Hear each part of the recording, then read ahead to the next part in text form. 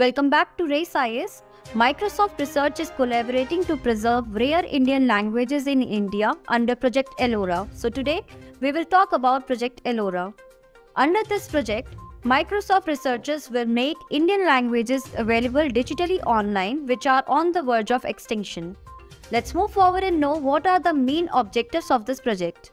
Rare local languages have to be preserved for future generations. Some ancient languages have to be saved from extinction by making language models.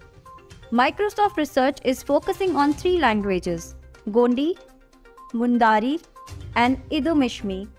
The Gondi language. The Gondi language is a South-Central Dravidian language spoken by about 3 million people in Madhya Pradesh, Chhattisgarh, Maharashtra, Andhra Pradesh, and Telangana.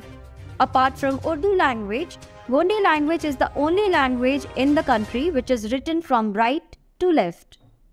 The Mundari language. Mundari language is a language of the Austroasiatic family spoken by the Mundra tribe. This language is spoken in the eastern Indian states of Jharkhand, Odisha, and West Bengal. Now let's move forward and talk about the 𝐤𝐸𝐸 language. This language is spoken by the Mishmi tribe in the Dibang Valley of Arunachal Pradesh and is believed to be extinct. Microsoft Research will start this project in collaboration with IIT Kharagpur and German Development Fund. Now let's discuss few more points about Project ELLORA. ELLORA is an acronym in English. ELLORA.